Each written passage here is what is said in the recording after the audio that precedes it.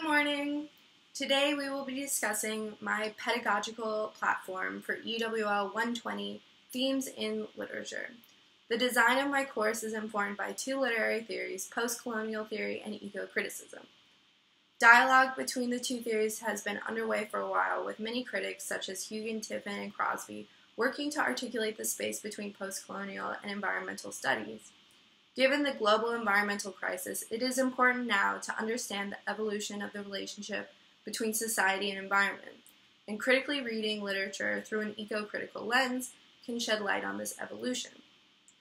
This brings us to the theme of my class, the development of society's attitudes towards nature in literature. By the end of the course, each student will have to think critically about literature's role in the changing relationship between nature and civilization. They must also answer several questions. Did colonialism specifically cause a change in the attitudes towards nature? How has the environment been affected by colonialism? In what ways does literature play a role in deciding a culture's relationship to the environment? So we know that new colonial cities fundamentally changed the relationship between people and nature. But this course is designed to study more than the history of ecological destruction by colonialism.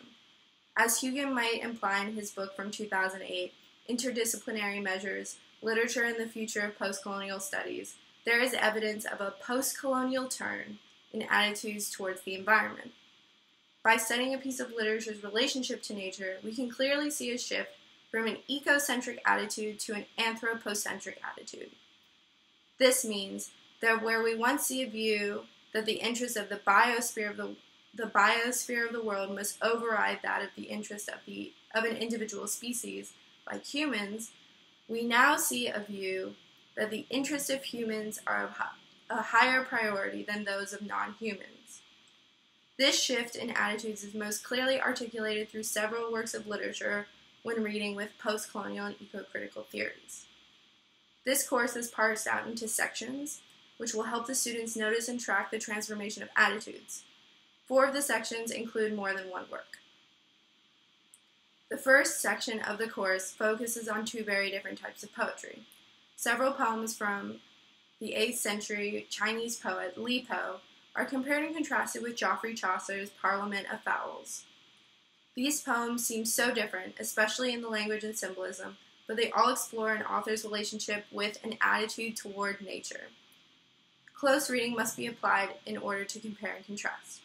This will be the students' first exposure to ecocentrism, and they will be required to define this key vocabulary term as well as several others.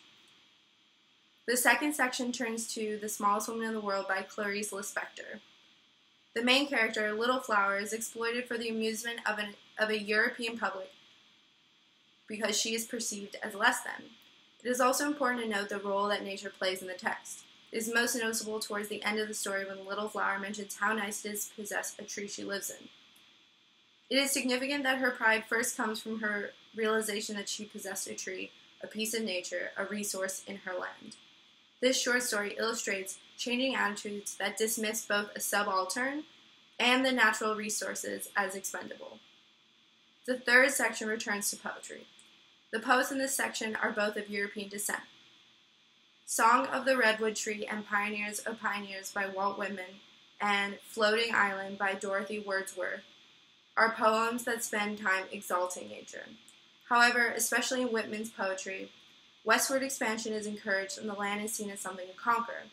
While Whitman mourns the loss of nature, he suggests it must be done for the sake of the United States' progress.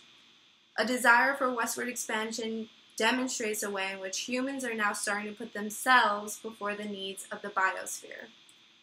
The section shows a marked shift in attitudes towards nature in literature and poetry, particularly European and American literature and poetry. The fourth section is meant to focus on a new callous attitudes towards newly colonized people as well as the environment of these colonized areas. This is exemplified by the tandem reading of Heart of Darkness by Joseph Conrad and An Image of Africa, Racism in Conrad's Heart of Darkness by Chinua Achebe. The works will be read in that order in order to reinforce teachings on literary theory. Eco-criticism also works its way into Heart of Darkness. Conrad shows a widening gap between civilization and the environment through his varying descriptions of the Congo River and the Congo Free State, as well as the way he contrasts the Congo River with the Thames.